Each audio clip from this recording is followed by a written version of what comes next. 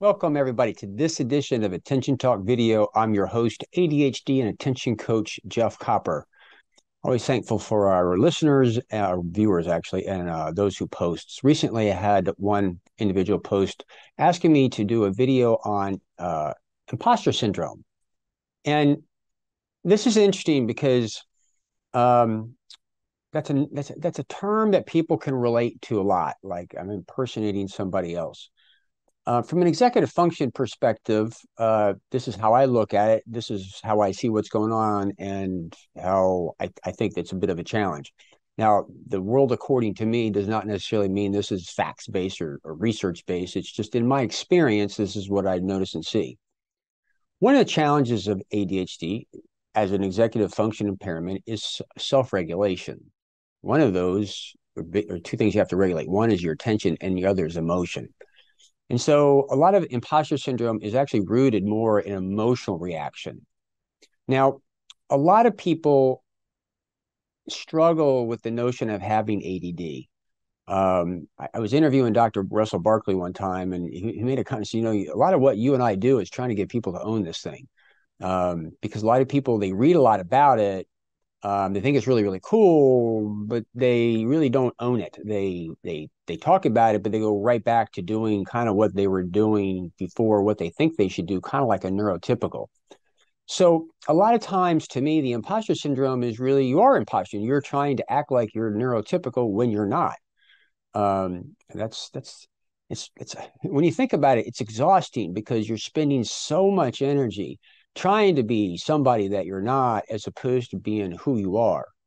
Now, that's not to say that your behavior can be anything that you want it to be and be all over the place. But, I've talked a lot on this channel about ADHD being very much a thinking impairment.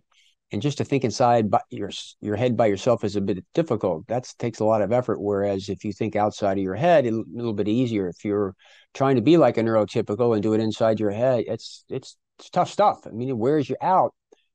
The idea really is to own your ADHD and not try to impersonate a neurotypical, but kind of do it your way. A lot of success stories are out there about that.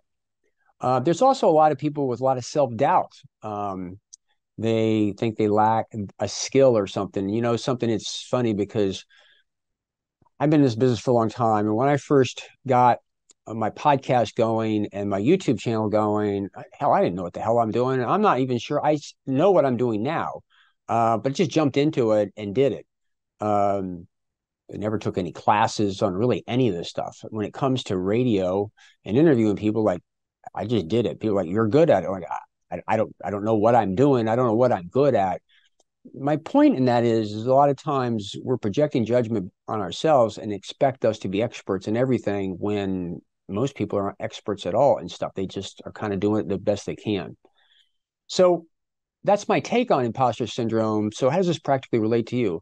Know that it's an emotional reaction, number one. Number two is if you take a hard look at yourself, and understand yourself and accept yourself the way you are, not trying to project yourself as you want others to see you as, because there's a difference. We do project ourselves out into the world, but if you're trying to compare yourself to that, that's a bit of a challenge. But if you can manage your emotions around that, be yourself, and just relax with the process, I think you'll find that anxiety that goes along with imposter syndrome not to be so bad. So anyway, if you're new to our channel, please hit the subscribe button. Also, your thoughts. Do you have another take on imposter syndrome? Do you actually step into it and use it to your advantage? I don't know. That'd be interesting to hear your thoughts. Also, we do what we do for you. We certainly appreciate any contribution for the cause by hitting our thanks button.